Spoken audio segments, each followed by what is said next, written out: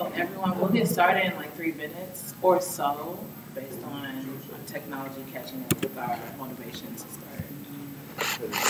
Also, thank you, Amber. I'm gonna shout you out in the live stream.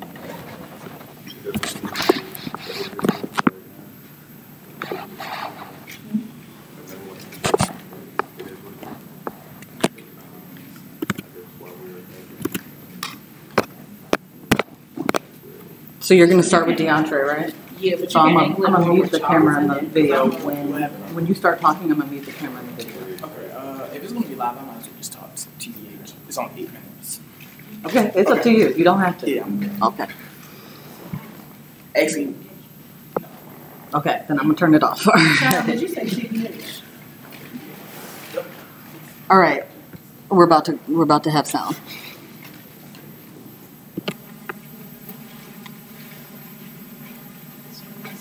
All right, welcome everybody. I want to say good afternoon, and before we get started, I'm Chantrice Martin. I will be moderating today, but I want to first recognize the land that we're on. As you all know, this should not be our land. This building should not even be here. We want to recognize the Native people who were here before us, recognize that we are on land that was stolen. Do with that what you want, but I hope you do something. All right, so we're going to kick this off. I'm very excited to be on this panel with some people I admire very much, some more than others, but all of them, just the same. All right, so thank you to our chair, Ignacio Evans, for putting this panel together. Can we get a hand for him? All right, so this historic panel, we're going to start off with DeAndre Yergin. He is a Pan-African Studies junior at the University of Louisville, as well as a person on the Dean's List.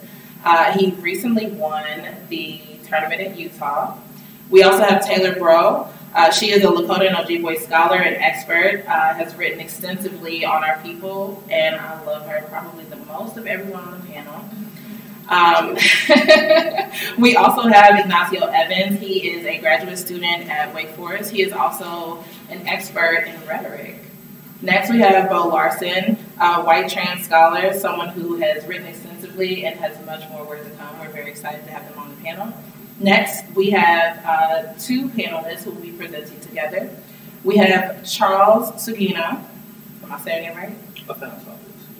Athanasopoulos Sugino. I said it right, yes.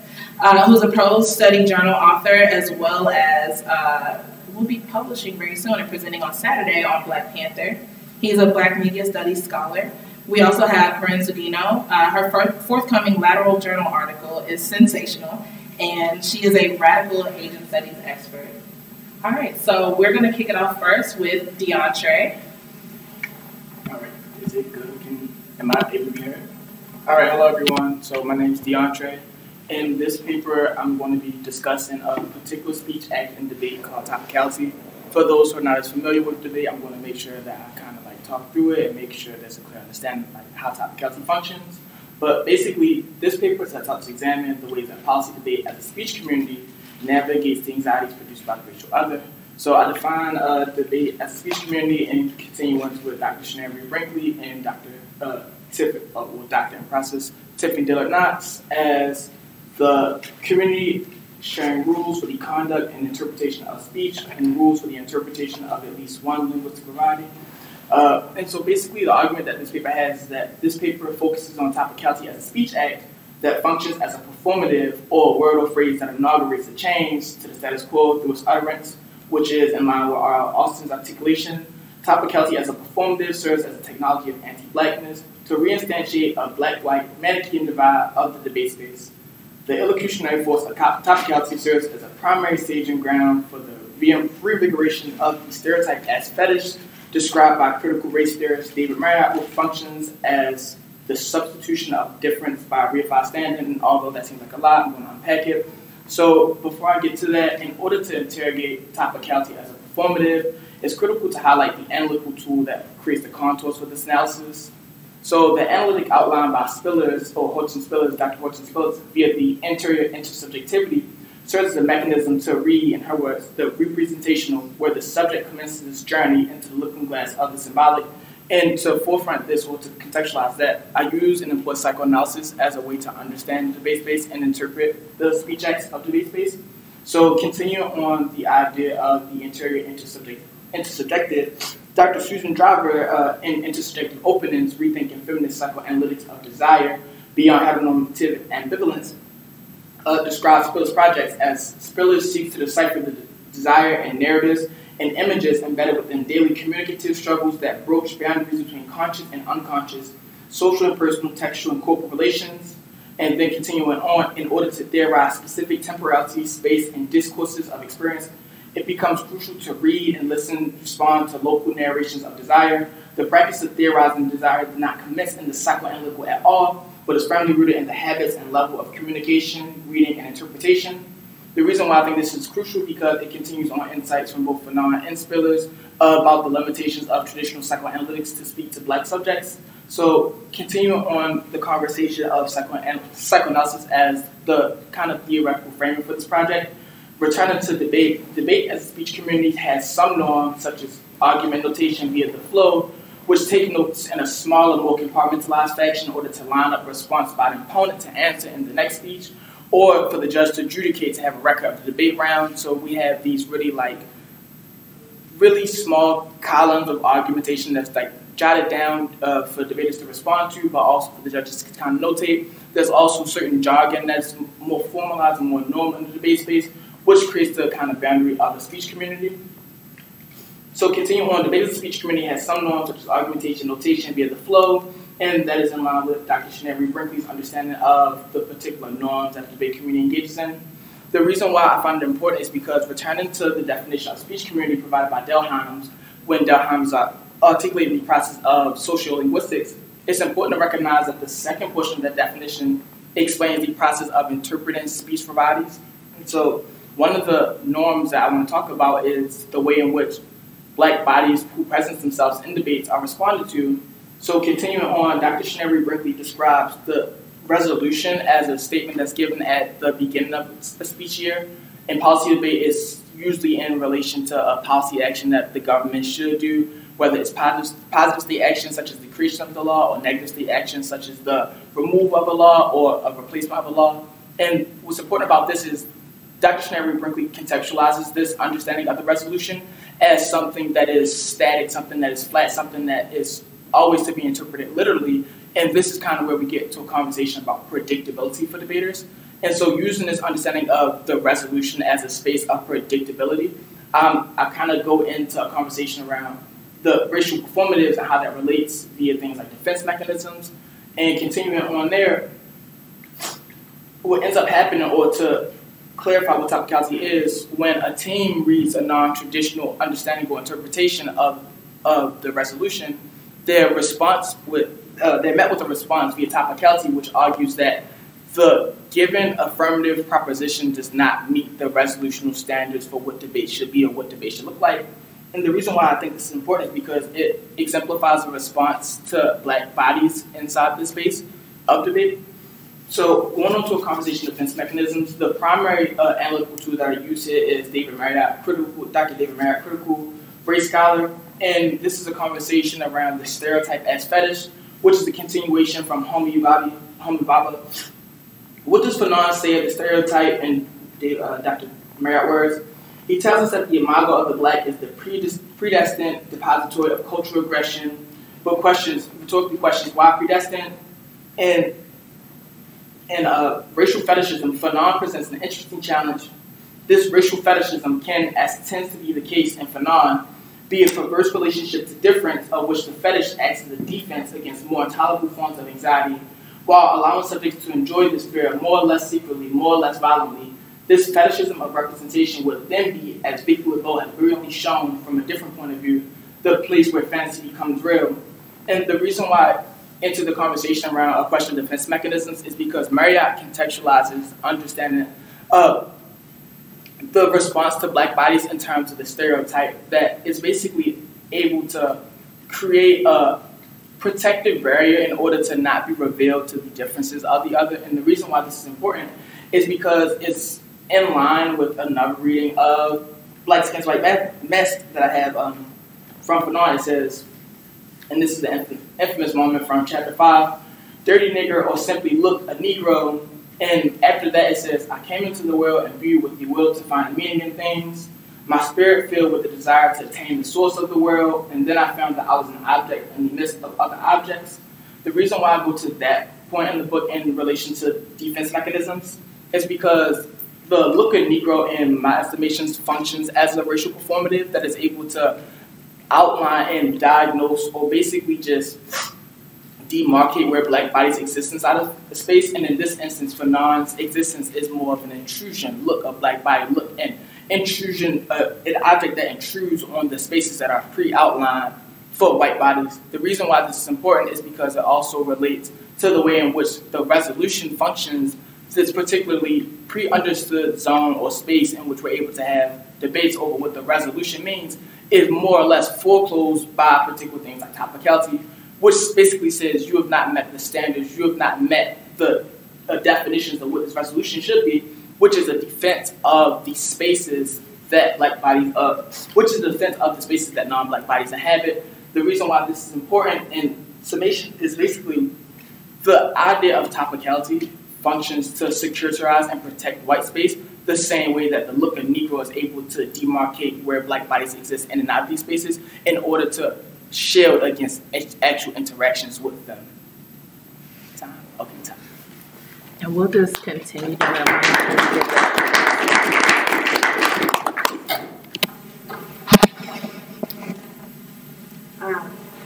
Okay, cool. Hello, everyone. I'm Taylor Ruff. Like DeAndre and like many others on the panel, I'm interested in thinking about and kind of meditating on what are the norms and procedures and protocols through which what I've termed settler-master debate basically conceptualizes and conceives its own mastery, particularly as regards Black debate, but I'm also attempting to think Native debate practice and protocols from within that purview as well. Given that this NCA is themed as being about survival, I wanted to think about what are the legacy and traditions of survival that are rehearsed in order to constitute certain kinds of community.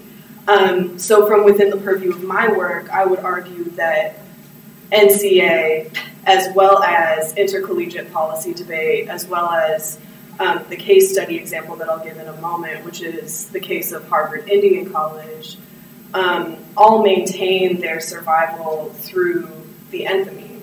So for those who aren't familiar with rhetorical study, the enthymeme is basically an unsupplied premise that the audience fills in, but that isn't stated by the speaker. So the themes that are going to animate the work I'm about to share with you are about the enthymemes of sovereignty and vitality that I argue affirm basically a community, an intrahuman community, or a community formed around what Frank Wilderson terms an intrahuman conflict. And intercollegiate policy debate, as well as the Harvard Indian College, are sort of parallels insofar as the kinds of communities that they're able to constitute require the foreclosure of, what Wilderson is arguing and what I'm arguing are the grammars of accumulation and fungibility that authorize Black enunciation and Black life, which is to say death, or the grammar of genocide, which is part of the grammar that authorizes Native life. So briefly, the Harvard Indian College was built in the 1600s. It was the first brick building in the Harvard Yard, and it was intended to serve 20 or so Native men. So mostly people from the area around Harvard, which is Pequot, Wampanoag, Narragansett, etc. And so Native men are recruited to this college by all of these white men in order to be civilized. So they would have to dress and wear Western clothes, they would have to learn to speak English, and then later would be required to speak in Latin and Greek, the languages of European diplomacy and aristocracy. While at the same time, Black people are barred from civilized enlightenment through being enslaved at the college. And so we see at Harvard Indian College, I argue, a process that really mimics what we see in debate. But in particular, my work, I'm interested in studying one of the students at the Indian College, whose name is Elazar, who was a Wampanoag student there, who wrote an elegy for D. Thomas Thatcher, who was a white man who was presumably his mentor. An elegy, this is Thomas Thatcher has died, or D. Thomas Thatcher has died, right? So this is supposed to be a speech of praise. Elegies, as studied in rhetoric, are speeches that are attempting to produce and provide community, to provide a sense of what is to be done next, right, after this catastrophic event has occurred. And so Elazar's speech actually functions quite enthematically through the tropes of sovereignty and vitality. So he repeatedly says, you know, he constructs an idyllic homeland epitomized by heaven that he can share with this white man in the grammar of sovereignty, right, the nostalgia for an idyllic homeland that animates both native sovereign gestures, right, the desire for a pre-contact time, but that also animates white desires, or settler master in this case, desires to self-indigenize, right, desire to belong without complication. But also in the grammar of vitality, so Elazar also repeatedly says, you know, that blessed life returns to life, right? So he's framing the soul as undying, the soul of this white man, which I think personally is quite disturbing, but that also speaks to the ways that, and these enthymemes function to secure life against death, which is also to say to secure the civilized, or to secure civilization against the risk of being overwhelmed by the uncivilized forms that surround the Indian College in the form of Black and Native people here. And debate is engaged in a number of different rhetorical practices that parallel this move and that suggest the endurance or the survival of modernity's preoccupation with vitality and with sovereignty, and also the ways that they require juxtapositions against death and unsovereignty.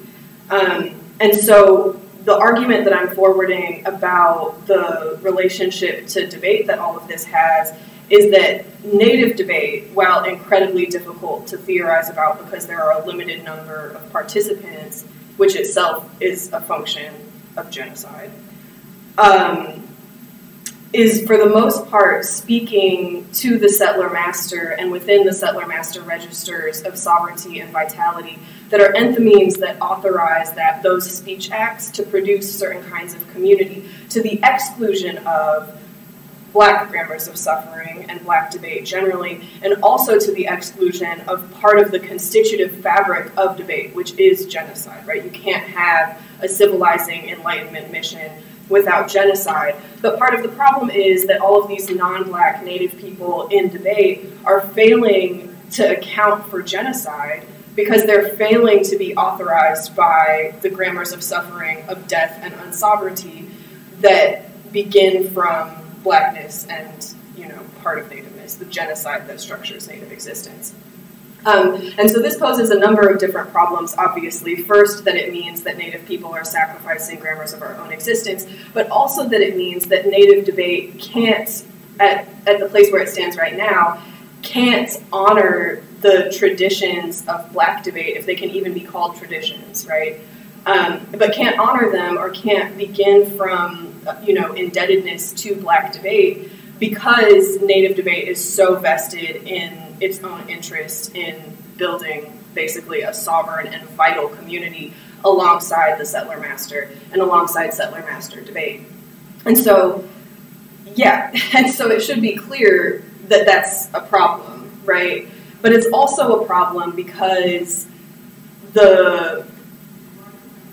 you know, and Wilderson and others have pointed this out about debate for an incredibly long time, but because part of the problem with following the protocols of settler-master debate is that it requires basically that legacy survive into the future as the only possible forum for argumentation, as the only possible forum for deliberation. And so part of what I'm wanting to think about is, you know, how might we inhabit as non-Black Native people the antagonism of genocide in order to think through, well, what are the generative things that are produced through the invitation to that antagonism, right? Things that don't, in fact, rely upon debate as a civilizing mission, but that can create and innovate other kinds of ground, other kinds of approaches to the rhetorical, you know, moves that people have been making in debate in order to resist the settler-master protocols of debate for quite a long time.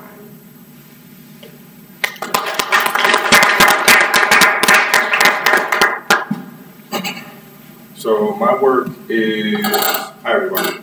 My work, I guess that wasn't for, nope, that's too much. All right, hello everybody. My work is entitled Niggatry Liquidation and the Timeless Struggle of Niggas in an Anti-Black World. One of the things I want to start off with is a clean discussion about what do I think niggas are versus black people, because I think it's important and imperative before you hear the rest of my spiel about my things, because a lot of people get this confused. And so the first thing that I'll outline is that black people are a creation that is fabricated by civil society. What I mean by this is that the notion of what you understand black people as are in the public are a collage / terraforming of thoughts, ideas, and desires, and then superimposed onto black flesh. I make a distinction between what is black flesh and black bodies, partly because black bodies, which still adhere, we're in a calm discussion, right? We're still adhere to Butler's point to be able to say that bodies appear in front of the law.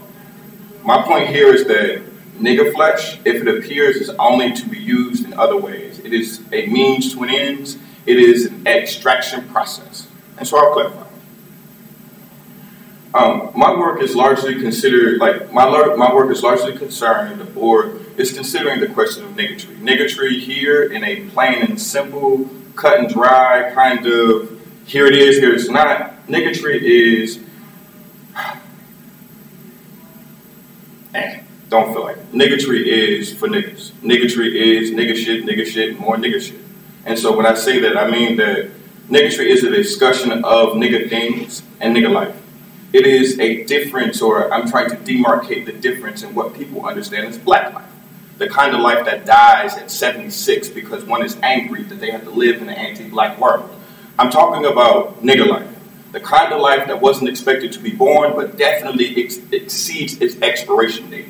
I'm talking about the kind of life that moves between I don't fucking feel like it and come holler at me, or I want to smoke. I'm talking about the kind of life that exists between I'll free my kids today no matter what the fuck it takes. I'll rob Peter to pay Paul type thing. I'm talking about the kind of life that says that I will stay black and die. I don't need to be a citizen. I don't need to be perfect. I don't need to be tall. I don't need to be light-skinned. I don't need to be correct. I just need to be, right? And in academic study, this is a question of eminence, right? And sitting with the questions of not only anti-black violence, but then what are the pro-black struggles that make those things possible. And I don't mean by black, I don't mean by black when I say political, I mean black when I mean the flesh that we're speaking to, the decisions that one makes or don't make, right? A lot of times, and to put this in perspective, a lot of my work is trying to be relative to not only the flesh that have to experience what life is, but also the time in which they exist in. And so when we think about this, I'll quote Don L. Lee here in, the book Die Nigger Die. He says, you know, what was acting nigger 2 years ago is accepted as soul now, right? And so when we think about what does it mean to be in a space that always is moving, time is always circulating, it is always progressing, if you will. If that's true, then it has to be a discussion of what does it mean to exist as nigger? When I talk to generations before me as a black person, they use different language to describe themselves, whether it be cool, whether it be I was foxy or whatever. But we know those as common derivatives or at least common extrapolations of black speak. Some of the current deliberations or like examples today is bye Felicia, which is a very anti-black statement, especially had by non-black people or non-niggers. But then secondly, also you have yes, bitch, as an example of, because people like to describe this as cultural appropriation. I think that's cheap, right? My work does the work to unravel and then reviral or recomplicate the notions about commodification here to suggest that there's a next level that pessimists are discussing, which is a question of accumulation. I think accumulation here is not just a collection of things and say that I can remark and name those things, but here it's the repurposing of the re-extrapolation, which is what I call nigger extraction. Right? Ronald Judy has a great piece on nigga affect that discusses some of how this preliminary work happens. My work takes it to the next level in explaining the nexus between wants, desires, and ability to appear in public as recognition. The reason why my work ends and starts at the question of eminence is because we're trying to disavow notions of recognition to appear, right? A lot of my work criticizes how black people get to appear on top of niggas. The greatest example of this, since we're in Baltimore, is Stephanie Rawlings Blake. Woman who got on television, mayor at the time, and goes, yes, Baltimoreans are thugs, which terraformed every black walking body, no matter what you did for a living, no matter what you talk like, no matter how many degrees you have, as potential thug-like activity. And so for me, it's a discussion about what did she sell? She sold niggas. What did she sell niggas for? A gavel seat at the DNC the very next year. That's all she got. She didn't become governor like most mayors of Baltimore City do, of Maryland. She didn't get another seat. She didn't get to run for another mayor, like nothing. That's all she got. So she sold niggas for cheap. When we think about this concept, a lot of people think that just because that description was phobic, it is one, or it's the only way to describe anti-black violence. My work does a lot of the work to also throw, for example, people like Hillary Clinton, for example, and her relationship to hot sauce in her bag as another extraction of niggas to be able to then use that as a form of purchase, right? She got something from that as well, even though she didn't get the presidency, right? My point to you is that purchasing, buying, selling niggas, and the extraction process is something that is so common, so quotidian, that we do it without even question, right? Black people do it to folks, right? The only thing that we can do is turn in, as John Gillespie says, turn into self, turn into nigga, right? My advice to non-black people, non-niggas, is not to turn into nigga, right? But instead, my paper has a caveat for you all to look at little reason, which is to turn away from reason with a big R, with a cape on it, right? Which you now understand is logic in a lot of ways. To turn away from that. Instead, to turn towards what Ralph Ellison names as a pattern of movement, or patterns of movement, right? It's to hyper-focus on the performativity and the relationality that the performativity shares with not only power, but other people. Hence, at the end of my presentation, I beg of you, all of you, who are niggas. My mom gave me this advice, and it's great that she's sitting in the audience. I tell you all to stay black and die. Right? To give you another adage, to be a nigga's nigga is a great goal to have and a great goal to sabotage. I know you. Thank you.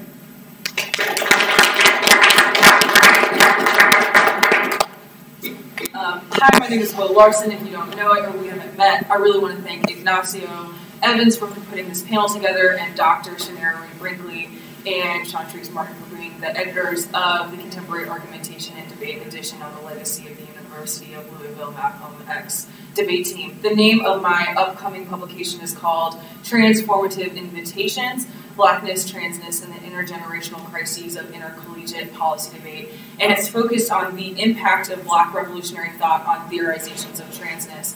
My piece is attempting to observe and respond to the phenomena of white and non-Black transgender thought both in and out of the academy that remains at large performatively hesitant to engage and reconcile with the interventions that Black study has offered and continues to offer regarding gender and sexual formation.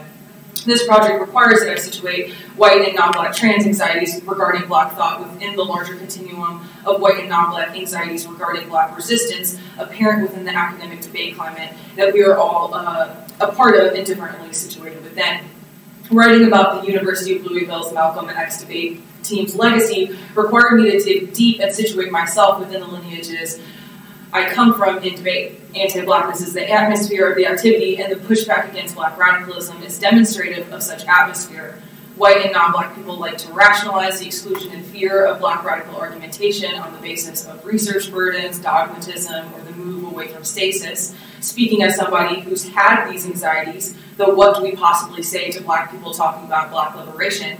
My piece is attempting to accept the invitation and speak with Black scholars without either a performative submission or rejection of Black study.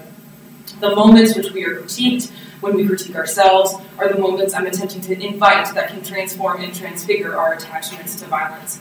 It was in debate that I first learned to confront my whiteness, as it was brought into question repeatedly, and it took a long time to realize that this wasn't a mechanism of halting debate, but an invitation to theorize the implications of my own racial experience, an invitation to delve into far more precise and intentional argumentation, and an invitation to organize against the disembodied, distant, rational rhetorical form in which I had been taught to debate. There is no doubt in my mind and the field of Black, queer, trans, and feminist study that anti-Blackness is integral to gender formation, and yet white and non-Black, queer, trans, and feminist scholarship, even those who proclaim attention to racialization, continue to sidestep questions of Blackness and Black people. I remember some of my first approaches I had when I began to delve into queer and feminist scholarship while debating Black argumentation. I can talk about the sexual violence I experienced, you can talk about your experience with sexual and racial violence, la-di-da. It was the pushback both from people on and off this panel that emerged from the legacy of Louisville, where I learned frankly that that was not going to cut it. During my first semester in college debate, I was in a process of transition. I changed my name, pronouns, gender presentation, and along this I delved further into feminist, queer, and critical race scholarship and the deployment of alternative methods of argumentation and debate. I made arguments about gender formation, presenting critiques of recognition and visibility, and stemming from the legacy of Louisville, offered alternative performances of resistance using poetry and music, for example, to guide my argumentation. Over time, my adherence to the word trans has become less about an inherent affiliation with an alleged opposite gender and more about navigating the refusal of gender assignation itself, disaffiliating my aspirations towards gender propriety and domestic ideals of white gender categories. As I dove further into trans scholarship, it became harder to communicate the meaning I wished to evoke in the usage of the word trans. If trans altered assignation, then assignment cannot be contained to de-racialized definitions of gender, nor can it avoid questions of ontology, existence, and dispossession that Black study posits. Contesting assignation necessitates examination of the genres of the human of which gender and sexuality imposition serves, and the networks of kinship that underlie aspiration and affiliation. Throughout my paper, I applied the works of scholars such as CEDA Hartman, Patrice Douglas, Shay Gossett, Eva Hayward, C. Riley Norton, Marquise Bay, Tiffany King, Zakiya Jackson, and Roderick Ferguson to critique the analytic of trans as an identity category and to confront the centrality of whiteness and anti-Blackness within normative transgender politics. For example, Shay Gossett and Eva Hayward placed the development of trans within the colonial sex-gender system that has always worked to manage, conceal, reinforce, and displace race and racism. Trans comes into existence as a marker for gender deviance within a global schematic that entangles gender propriety, assignation, and with the Black, non-Black color line. Trans is not inherently an ethical position that necessarily produces progressive or radical outcomes, but citing Gossett and Hayward here, because it is installed as a crisis associated with sex and gender, it also indexes how established categories of sex and gender have always worked to stabilize technologies of colonial racism, end quote. For Marquise Bay, transis is not a descriptor of a pre-given body subsequently determined by corporal representation in an identification proclamation, but rather denotes a disruptive, eruptive orientation that operates together with Blackness as anti-original, para-ontological, poetic forces that name the nothingness upon which gender and racialized distinctions rest. Black, queer, trans, and feminist study alters the terms and conditions by which we discuss gender and sexual variance. I place varying theories together in my paper not to resolve the differentiations they pose, but rather to illustrate the expansive possibilities of productive contestation and debate and elsewhere that can occur when we place transness and Blackness in conversation. I want to speak of trans debate and myself as a transgender debater with unease over its definition, to crack open orientations and directional aspirations and activity rather than identity or accomplishment, an ongoing refusal to come to terms of order, in this case, the terms of anti-Black gender formation. In this way, my paper responds to the NCA prompt of survival. Following the definition and etymological roots of survival as living beyond, I want to forward my non-interest in the beyond. Blackness and transit should not move beyond, and are not about moving beyond anti-Blackness and gender formation. Rather, given the paralogical distinction of Moten and Bay made following the home Chandler, Blackness and transness name the poetic force of nothing that precedes distinction. The anti-Black framings of minoritarian survival presume queer, trans, and Black as equivalent positions of non-existence, and that is a project I am not interested in. Rather, white and non-black people in our access to the human and existence should theorize gender and sexual violence by centralizing questions of anti-blackness and our corresponding positionalities and their implicated function on gender and sexual formation. Survival, in its attempt to move beyond, might disavow the power of what is prior, of what precedes. These are the questions that white and non-black trans thought should sit with and study.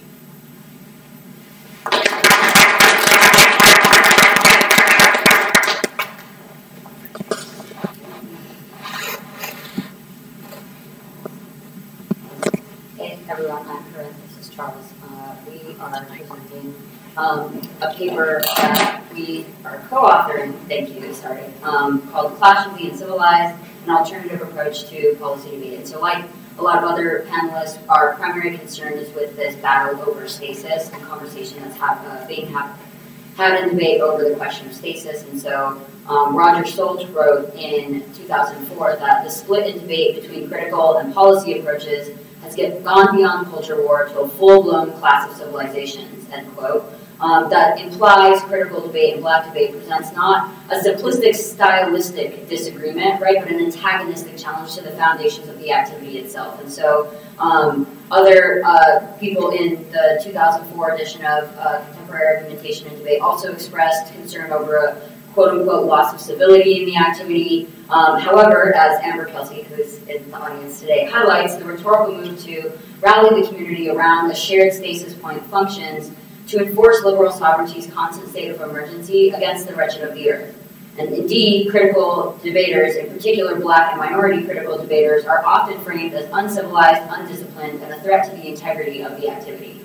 And so taking the concern that critical debate presents a threat to the ability to produce adequate clash into consideration, we explore the potential for alternative approaches to policy debate that have heretofore been discounted.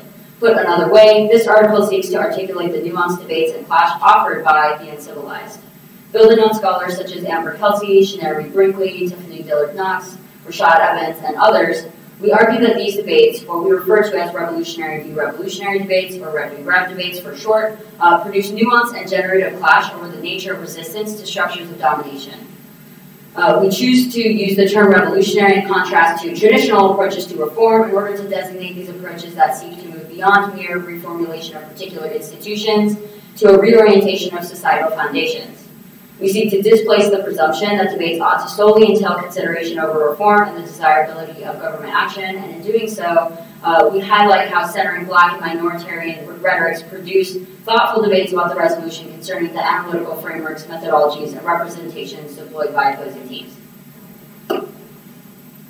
So at this point in the paper, we would have a section titled Framework Makes the Game Work, Stasis, Limits, and Clash. And so for the purposes of this presentation, I've sort of taken out a lot of the literature review of the debates occurring in this field, sort of emphasizing with a few examples what I think is going on. So debaters and coaches who subscribe to the particular ideology of traditional policy debate have made it a point to establish an archive of stylistic practices and norms which protect the integrity of the activity by providing it a lens from which to interpret the resolutional question posed at the beginning of the year. So for those who aren't familiar, there's a process of topic selection. People write topic papers, people vote on it, and there's a topic committee, and they take that core controversy and they produce a specific wording that we call the resolution. So from the topic area, we get a resolution. And so our argument is simply that the way that the topic committee archives these central controversies constrains the controversy into fields such as international relations, political, and legal theory, which ignores other real-world literature bases that discuss these controversies in different ways. So whereas healthcare is a broad subject sparking debate in a multitude of disciplines, including theories of blackness, feminism, anti-capitalism, and social movements, to name a few, the wording ensures in a resolution that there's a limit on what we can discuss in relation to that topic. So the 2018 resolution was that the United States should establish national health insurance, whereas the topic controversy was about health care. And so the question then becomes, what happens when a debater gets up and argues for a non-stick solution about health care and not health insurance? Well, according to the traditional proponents of policy debate, then the benefits that debate is supposed to give us cease because there's a lack of limits on the discussion, which means that we can't predict what is going to occur, and sort of the end of debate comes about, of rational, logical debate. But as Amber Kelsey has argued, this is a rhetorical ploy, very similar to the far right, in which they believe that they are being replaced by this new form of argumentation. So you might think of Charlottesville, ironically, in a community that believes itself to be so liberal and progressive. And so we have this idea of the clash of civilizations from Salt and Parcher. And teams like Louisville have paved the way despite these critiques. And so we might situate this in context of the black rhetorical tradition. So authors such as Gilliard and Banks have made arguments that white rhetorical focuses on this idea of capital R reason or logic, rationality, but it ignores different black rhetorical traditions such as rhythm, call and response, signifying. And so this leads perfectly into Dr. Shanae Brinkley's dissertation, which particularly studies the Louisville team in order to argue that they are employing black rhetorical traditions such as signifying and genre violation. And so we contend that just as Dr. Tiffany Dillard-Knox contends, that policy debate must confront critical performance debate on its own terms. And this might be read in conjunction with Christina Sharp's call to become more undisciplined, to find new ways of researching and thinking. And so the last thing I want to touch upon here is this idea of framing critical and performance debate as conviction-based, as opposed to being interested in the best arguments. And this is an argument made by canonical scholars such as Starr Muir, but also more recent debaters such as Casey Harrigan. And there's an important debate between a black rhetorical scholar and former lawyer Rashad Evans with Casey Harrigan on this idea of black suicide debate, which is that we can imagine a different style of switching sides that centers black studies, black feminism, native studies, etc., instead of political science and legal theory.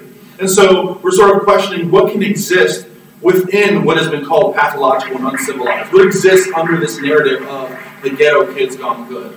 And so the last thing I'd say is that this sort of might relate to Fred Moten's notion of the undercommons, of existing within a space that is for the domination and an accumulation of our performances, but still finding these informal networks under that. And so the sort of last or the major section in the paper looks at putting debate about debate into conversation with existing scholarship in the communication discipline. And so we start by talking about Nakayama and Krzyzek, right, who write that whiteness exists as the unspoken center of communication discourse.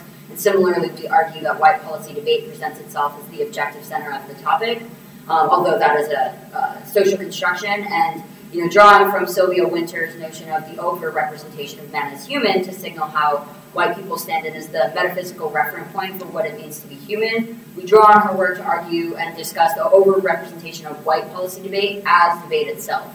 And we sort of draw on some of the social movement scholarship from Lisa Flores and Michael McGee in order to think through what grounding there is in the communication discipline itself to say that there are alternative forms of clash that exist outside of the strict disciplinary boundaries that are placed on the resolution.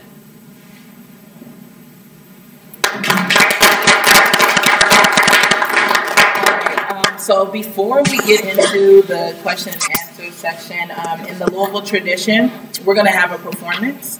I want the panelists to also be able to prepare for the questions. Y'all did an excellent job, and I'm proud of y'all.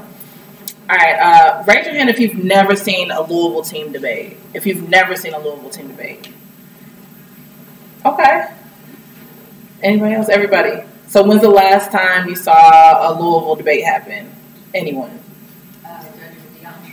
All right, I know he was excellent. In the back. When's the last time you saw a Louisville debate? For me, it was probably at least a decade ago. Wow. 2004, a decade ago. Who did you all watch? A debate. Oh. Yeah. Oh, okay. Did you win? No. I was curious because we were debating around that time. So most of y'all know this, but I debated for the University of Louisville. I'm from the projects at Shepherd Square, and I didn't think I was going to get a scholarship, and I cussed out some. So we're going to have a performance. My niggas made it through slavery and broken commitments, witnessed some witless, sinister bitches get neglected, diminished, niggas hitting me, tripping, getting bill collection notices, hoping my check will stretch past gas and electric, I'm rolling with a flow, crazy like Israeli true justification of genocidal extermination, my anger is latent. I want to know my father, so my heart is hurting, but I'll never give up. Even if my condition worsens, my mission is for certain, and now I fear no lies, so I'ma lay down my burdens by the riverside. Yo no soy uno usted quiere joder con cuando hablo, the roof get blown. My mother 200 years ago was hurt with a knife. Great-grandfather Alonzo Wells got beat for his rights. And since he's been through all that and is still here breathing, I know my life has a purpose, a mission, a reason.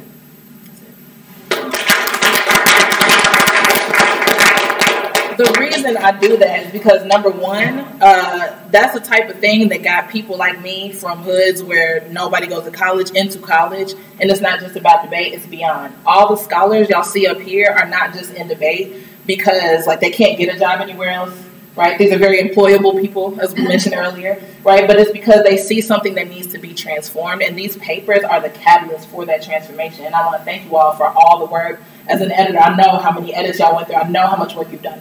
And I saw the mediocre submissions that attempted to posit themselves as experts, right? But you all didn't do that. You all put forth original research. You put forth these ideas that are going to change the game. And I'm very excited to be part of that process. And I know Dr. Reed Brinkley is excited as well.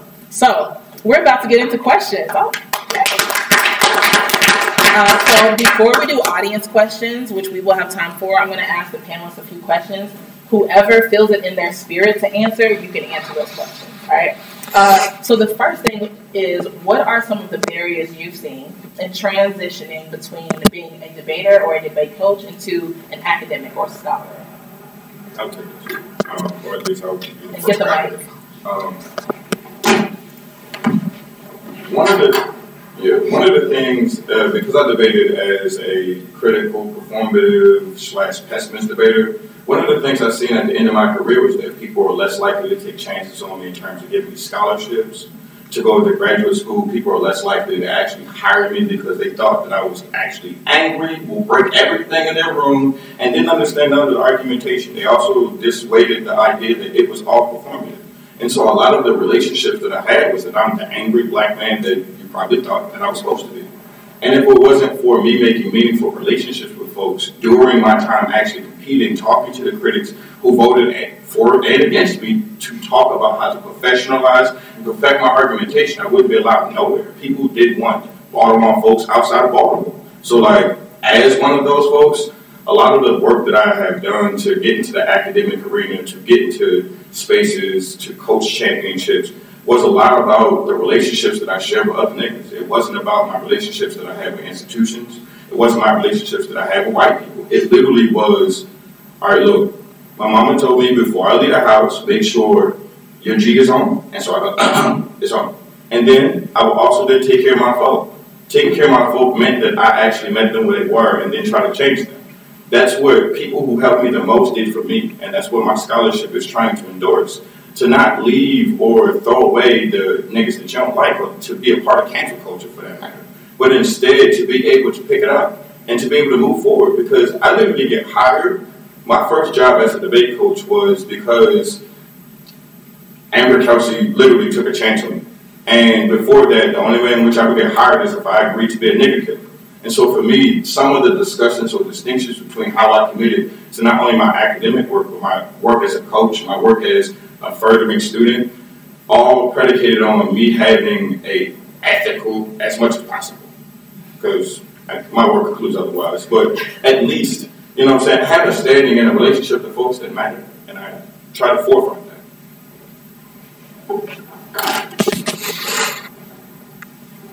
So I think that my answer to this is sort of mixed. There's things that debate has helped me with in the transition, and there's things that's held me back. So one of the first things I'd say is that we get really caught up in our community.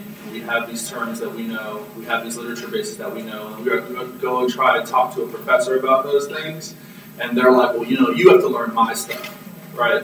And so a lot of times we learn to create a theoretical framework and then apply it to whatever object we see. And a lot of my professors have been really hard on that style. They would rather me start with whatever example I'm analyzing, and then sort of, what is it, inductive or is it deductive?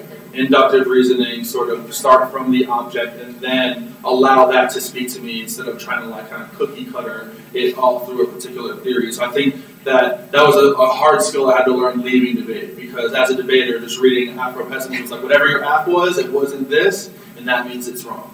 You know, but at the same time, the other thing that's rough is that I felt like there were networks in debate that helped support me all those years. And then when you go to graduate school, those don't necessarily exist anymore, at least on the same level, right? Because they're not there with you on the everyday. And so there's a lot of push, specifically writing about Afro-pessimism, for these people to say to you, like, water down your argumentation. Your argumentation is scary, we don't like it, scholars laugh you out of the room. You need to talk about these other Black Studies scholars who disagree. And so there's always a process of checking myself to make sure I'm speaking to the communication discipline without watering down my argumentation. But I think the good thing that we get out of it is like time management. Like, people don't realize that debaters, like we're doing an entire travel schedule plus doing undergraduate work.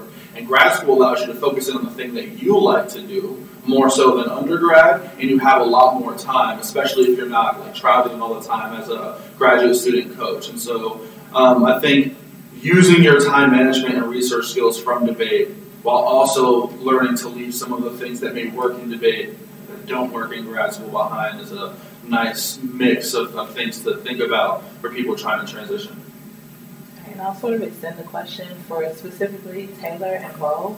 How do you deal with that point where you have to make the decision? Are you going to say that we shouldn't talk about Black people, or are you going to say that I'm too scared? Like, when you come to that point, what are the things that you would suggest non-Black people do? Yeah, absolutely. I think that regarding your first question, I think one of the biggest differences between the transition from debate and academia is just the intensity of fragility that's within academic spaces. Of course, there's a large amount of fragility within debate, and that in my piece is attempting to work through that fragility of white and non-Black people. But I think that at least at some point in debate, like, people do experience like, you know, not winning debate, people yelling, loud argumentation, mean argumentation. But in academia, you can just say deadpan something, and the professors will just, whimper in their feelings, particularly in regards to Black liberation. And so, I've been trying to balance that, being the white person that's just defending Black people repeatedly and, in intervening in anti-Blackness when it's constantly present in academic spaces. It's just like you have to uptake that role. So, yeah, I think it's just super important in every instantiation as we can to continually press back against anti-whiteness. What I would say to non-Black scholars who are anxious about talking about anti-Blackness is that actually likely derives from asking the wrong sets of questions. I think it actually likely derives from thinking that anti-Blackness is something separate from how we constitute ourselves, that it's separate from how we envision the work that we do, that it's in some way separate or separable from the experiences that we have. And I don't think that that's true, right? I think that, and I think Bo said this really well, actually, in their presentation, but that, right, just as we can't separate our gender performances from anti-Blackness, and the way that it operates in a quotidian or mundane register, we also can't separate our non-Black racial identities. I hate the term identity, but whatever. We can't separate our non-Blackness from, in fact, the things that we conceive of as positive or cultural attributes that we also inherit racially. So when I'm thinking about, Native debate, it's such an even weird moniker to gloss Native debate, right? Because there are so many Black and Native people who don't even register on the terms of Native debate, actually, because they're overdetermined by Blackness. And that actually is because non-Black Native people have been so historically invested in speaking in the register of sovereignty and vitality of trying to build community with settler master people in debate, that the only way that we can think about what Native debate is as basically, you know, a Native person debating, right, who's overdetermined, once again, as I said, as not Black. Or, you know, they're talking about Native issues, right? They're talking about giving back the land, right? They're talking about, you know, they said crazy horse in the speech, they said Indian war, right? And these are obviously quite reductive frames of thinking about the contributions that Native people could make to argumentation, but they're the only register that debate can think about Native people within, and that's actually overdetermined by anti-Blackness. That's not just, you know, this is what and who Native people are or can be. Who we are or can be is overdetermined by the degrees of proximity, basically, that we have to Black debate or Black people. And so we'll go ahead and open it up to audience questions. I saw a hand over here. And if you could speak loud enough for everyone to hear you on the video. Well, first, congratulations on such great work. I can't wait to read that. Basically, how has your time in debate influenced your particular theories that you're developing on? And that can be like an everybody question or whatever. This is actually something I left out of the answer that I gave about the barriers after debate, which is when I think about the transition from debate, my time outside of it, it helps me reflect on what was going on during my time there. And so as one of the poster children of the New York City Urban Debate League, and in some ways a poster child of Wake Forest University as a debater, it actually helps me to learn that a lot of people in grad school are going to try and use your scholarship as a way to look more progressive, and how this relates is the theory of accumulation and fungibility that we've been discussing through Afro-pessimism, is that, you know, there are just the same way that an urban debate league will use your image or a college will use your image, professors will try to use your image even when they're seeming to want to get close to you, because then they can say, like, look at this, you know, Black advisee I had who's writing this radical theory. And then as they get close to you, they sort of try to shift your work. And so when I think about Afro-pessimism and the argument that Blackness is always seen as accumulable and fungible, and also that the only way you can register Black experience and Black argument is by adjusting it into a simpler frame, a frame that can register on the liberal university's codes, it helps me to view my own life experience in relationship to those theories. So debate helps you take these theories, see how it's operating in your life, see how it's operating in those debate rounds, and then how that might apply outside of the activity as well. I got 3 points. And I'll say them in what is considered, people call it, I got 3 points. Right? I'll say them in what people consider Iggy speak. The first one is peeping and footwork. I had a group of students when I first started teaching debate, fresh out of high school. That was one of the things that they said to me when I first came to practice, because they was like, Iggy, what's practice for? And I was like, we're going to learn the things. And they was like, no, we're peeping the footwork. Well, for me, peeping the footwork is a old tradition that me and my mom used to do when we used to people watch folks on the bus stop. And so that's the thing that carries into my work. Not only is a framing intent for little reason inside the paper, but it also gives credence to the clash of civilizations debate that we were talking about, which leads me to my second point, which is I come from a hood where folks be like, whose side you on? Right? And that's a common game that we actually play amongst each other to be able to figure out where the power is and what is the rhetorical relationships we share in that exchange. And so as a result, literally, it influences my work because I then recast what is considered class of civilizations debates, because niggas are not civilized. So what does it mean to ask is whose side you on?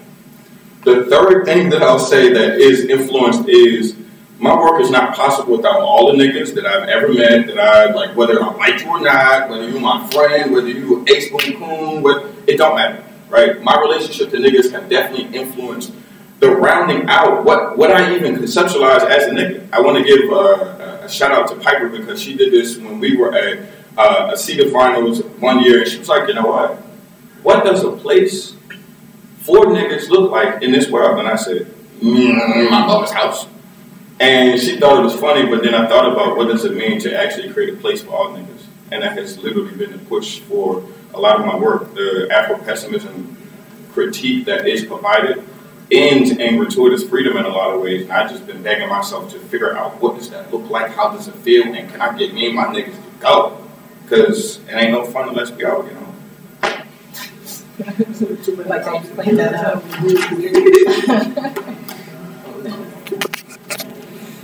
Do you want me to? No. Hey, Nadia. Hey, Nadia. I'm gonna drop one more answer on the question because I feel like it's something that we also talked about before, but just in general. So Iggy really made me want to talk, and he's from Baltimore. Even that small slippage that a lot of people won't catch up on, but one of the things that I would say about my time in debate is that it has given me the desire to kind of look at the different perspectives that are available. And basically what I mean by that is there are so many different people in the world. There are so many different people in debate, and there are so many different people even in this city. So if you all leave the building and look out to the left, I caught that train to school every day. This is my rolling ground, it's my stopping ground. I met so many different people, but at the same time, it's taking debate for at one of its most very basic levels, an activity of communication. Try not to lose sight of being able to communicate with different people. If I can talk to debaters and if I can talk to the people that I've grown up with, then it's a lot of people that I can hopefully talk to, and just be able to keep, not only the theoretical contributions that I've gotten from debate, but also the skills of being able to say maybe these are not people I should be conversing with, these are people that I should be conversing with, which is a part of the whole network, or a part of the whole conversation about black networking, or just basically just navigating the world. And that's, I want to say one thing. Sorry, I know the noise is terrible. I just wanted to say that debate, in part, taught me how to recognize when something is a civilizing mission. So when are you in the boarding school? And what do you do when you're in it? And that has helped me make both the transition to scholarly work in the civilizing mission that is the university, and it's also just helped me, it's actually a life skill, I think, for Native and Black people to be able to recognize what is the thing trying to civilize you. And frankly, it's a life skill for many others, but few people see themselves as negatively affected by it. So the settler master, as I term in my work, doesn't tend to see themselves as negatively impacted by the civilizing mission, even though I would argue that they are. But yeah, that's my answer.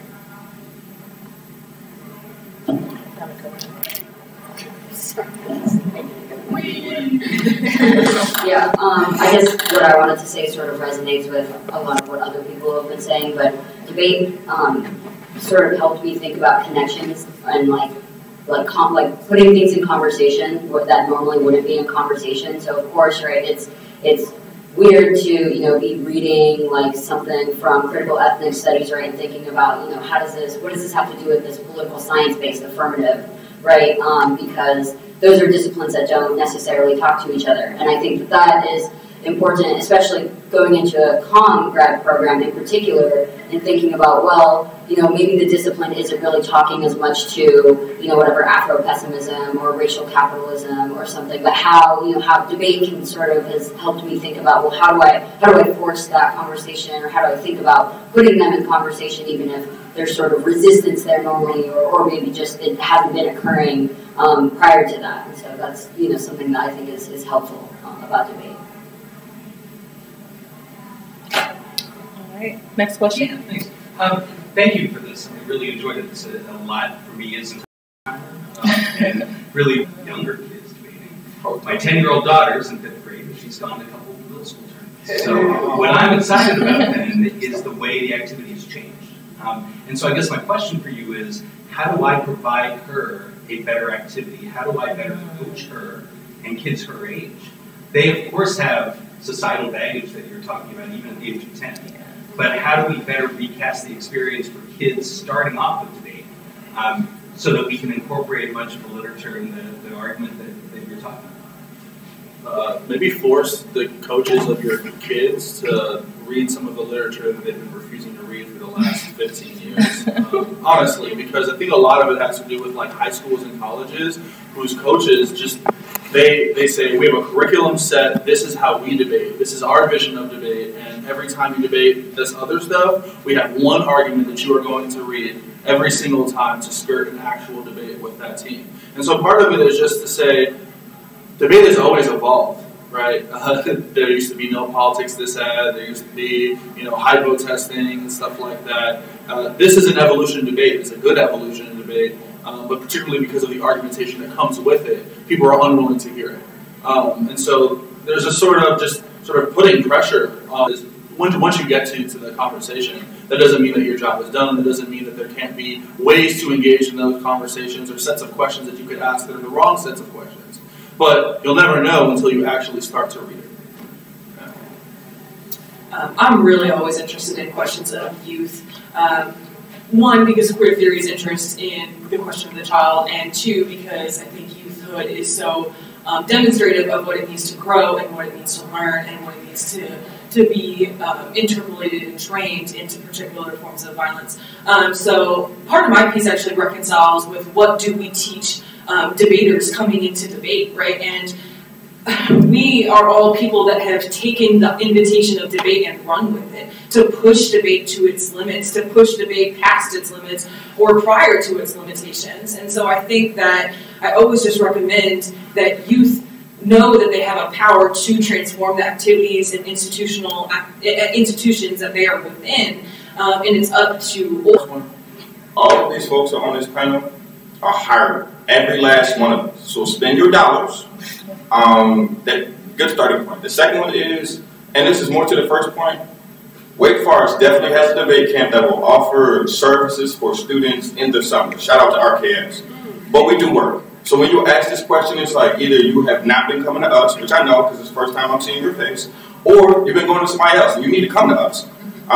This panel is a great example about why and how students start to get to dive into the things. Like, we're live streaming this. Most of my students are on the live stream right now. And we're like, yes, if you talk that shit, tell us what it means to be in those places. Tell us what it means to be valuable and how to value us. So, yes, hire us. Yes. So, and I'll say too, so I think I'm the only person who directed a league on this panel, but I could be wrong. One thing, as a director, if I'm not directly coaching the kids, right, I'm dealing with the money. So I think one thing you can also do is have your child investigate the different systems and see what they care about first, because they're more likely to stay in the activity and activate other scholars, like young scholars, even though she's in, what you said, 5th grade. Yeah, that's the perfect time. My son is 6 and he's already starting to debate. I would say those early investigations to look at, like, what do I care about first instead of what is the resolution will keep her in the activity and help her to keep the people around her in the activity. Because, I take it she is brown, right? The thing about being brown in debate is you will get discouraged at every step. Even I'm 34. And there are even points where I have white colleagues who tell me, well, I feel like that's a little too aggressive, or that's this or that's that, right? And it's not just white colleagues, it's colleagues of all colors, right? So she's going to be in a precarious position, and if she starts from what she cares about, her intrinsic motivation, she is more likely to stay, more likely to be an advocate for other girls, boys, or other who feel like they're being pushed out. So if you can keep that with her to know that, yes, you may be in a position of doubt, you may be in a round, and someone says, you're not allowed to talk about that, this is not the space for it. If she has the confidence to be like, maybe I don't have evidence, maybe I don't know all the terms, but I know that this is right. That's a really important thing. And I've, at this point, probably taught thousands of children. And maybe some of them are on there, because some of them are Iggy's kids too. We're step parents. That's really important. That's really important beyond her learning the actual stock issues and all that. Again, hiring people who already know that stuff, but also letting her know that she can be one of the hireable people. A lot of us have dealt with imposter syndrome and like, well, I didn't win all the big things. Or even if you won all the big things, some people here have won a bunch of stuff. but still feel like, oh, I don't know, somebody better than me might know how to do it, or I shouldn't ask for that much money, or I shouldn't also ask for health benefits. That might be too much. They might get scared. I don't want to do that, right? So having that confidence in her and letting her know that it is a privilege for the other people to be able to debate her. That is a privilege. She is giving them the gift of her presence. So, yes. Thank you. No problem. All right, do we have another question from the audience? Yes. Awesome. I can't wait to read the scholarship. Tell me about your thoughts on your relationship of that scholarship to the debate community. Is this something you're hoping circulates at the level of evidence read in debates? Is it something different? Is it educational for coaches? What are your thoughts on what you envision would be the ideal relationship of the scholarship to the debate community? I absolutely think that every single participant in college debate, and ideally most in high school, should read this journal. As to whether or not they will, I can't speak to that. But, you know, the sheer number of coaches who are on the side and routinely position themselves on the side of settler-master debate, who refuse and have continued to refuse to read publications and published works by Black debate coaches, some of whom have been in the activity for longer than the white coaches who are refusing to read the work. Like, everybody should be reading, everyone should read the work, and particularly those who, you know, are scared to read it because they're scared that they'll be implicated in it, should read the work.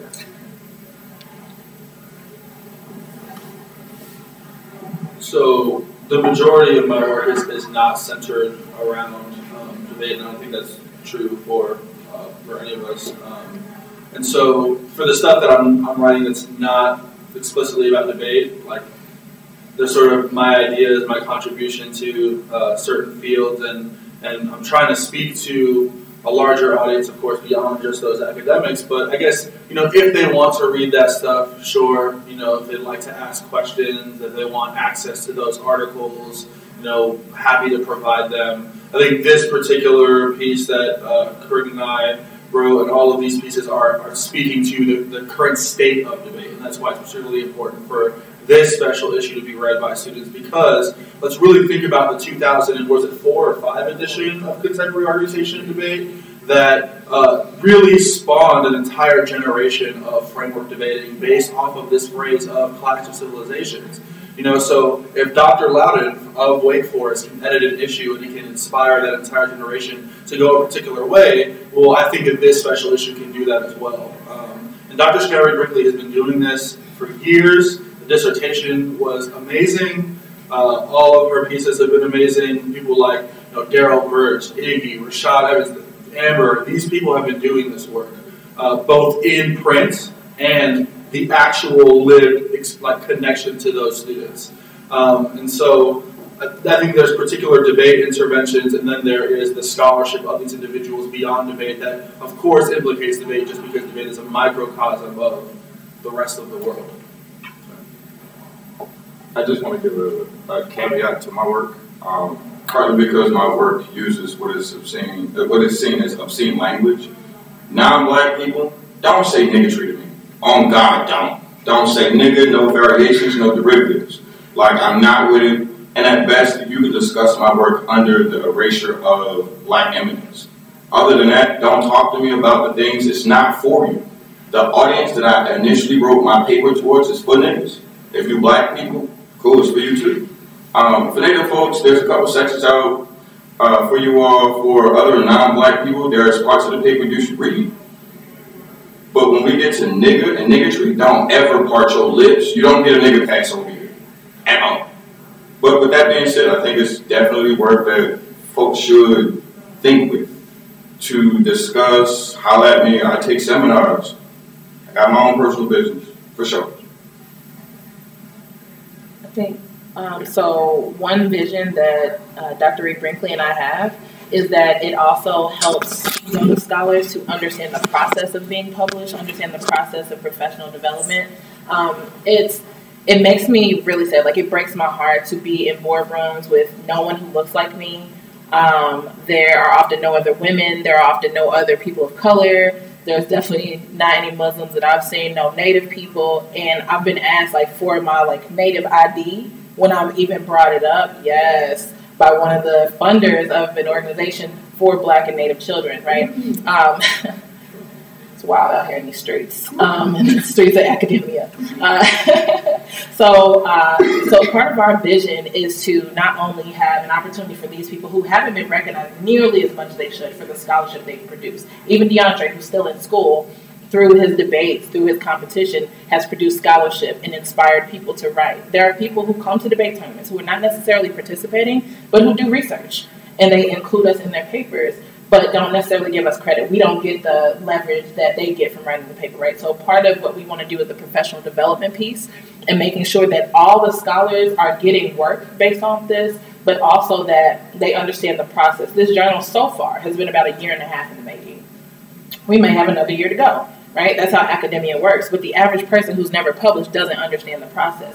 So we want to open the gates of access, because once their papers come out and they're published, the opportunities will just blossom, right? So what we want to do is make sure any professional in the debate activity, whether you're a director, assistant director, recognizes that there's a lot that we have to offer, and specifically them because they are more entrenched in the debate community. And so again, like Iggy said, hire us, right? Publish us, cut our cards, do these sorts of things, because you will proliferate the information.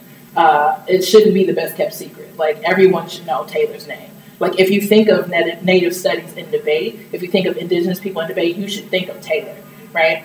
I don't think there's any other person in the debate community who's written and researched as much as Taylor, right? I know I keep saying her name because she's one of my favorite people, but it's not just about who I like, because y'all know I don't like that many people. It's really about propping up the people who are doing this. Tuck and Yang are awesome. Love it, right? But they're not in the debate community. They're not coaching debaters. So cutting our cards of places where they want people of color. They want people to talk about debate because they're fascinated by it. So our hope is that we provide professional development for those involved. We have another author in the audience. But also that we get those opportunities beyond debate.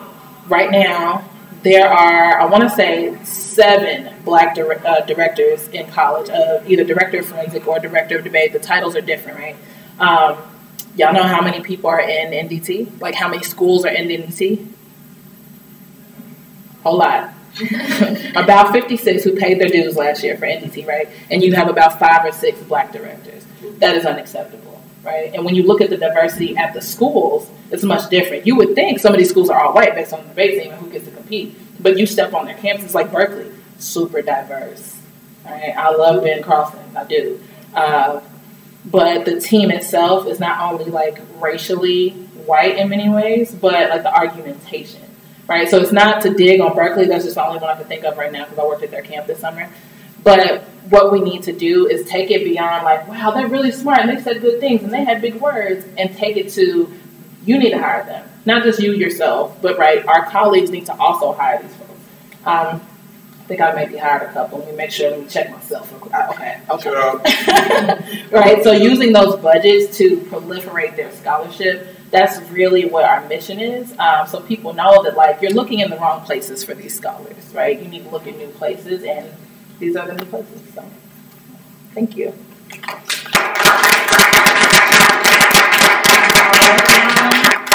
We only have time to wrap this up with a comment from, he's going to be a little upset, but a comment from our chair here. So if you could just give us closing remarks, Mr. Evans, we would greatly appreciate it. Okay. This panel was a dream in the making. And I think that throughout all the conversation that we've had today, we can see that there's not only different access points to very similar conversations, but the nuances that are shared between the different conversations that we've had on this panel today are important to not only discuss, but exfoliate, right? A lot of the times that we just leave it there, right? And I think that our goal here, whether it be streaming, videotaping, or just even having it in front of an audience, is to make it go beyond our smaller circles where we actually have these conversations all the time. But but instead putting it into other hands that are not just ours, right? And I think that this panel did a great job of reflecting not only the, like I said, the differences, but the similarities actually. Because a lot of the times when we have these discussions, we're fighting to use the same language. And as you've seen on the panel, after each one of us were like presenting, there was a little bit of language picked up here, a little bit of language picked up here, and we all, for the most part, with the exception of 3 of us, go to different schools. And so it's important for us to then think about how can we not only affect our campuses, everybody who's watching, how you're going to affect your campuses, and thinking about not getting it perfect, right? But instead committing to the work and recommitting when it gets a little bit difficult and you don't know what it means. Diving back in. And not giving up when it's so, it could be so easy, right? Because it could be an opportunity that you can seize. And so I think that this panel did a great job of seizing a different opportunity, trying not to twig in the face of anti-blackness, but provide substantive conversation and substantive tools, right, that extend beyond conversation, that extend beyond how we feel about the things, so we can commit to not only more work, but better work, more efficient work. So I don't be exhausted, so we don't be exhausted. Right? I want to be, 40 and be cool. Shout out to early bedtime for old people. Thank you.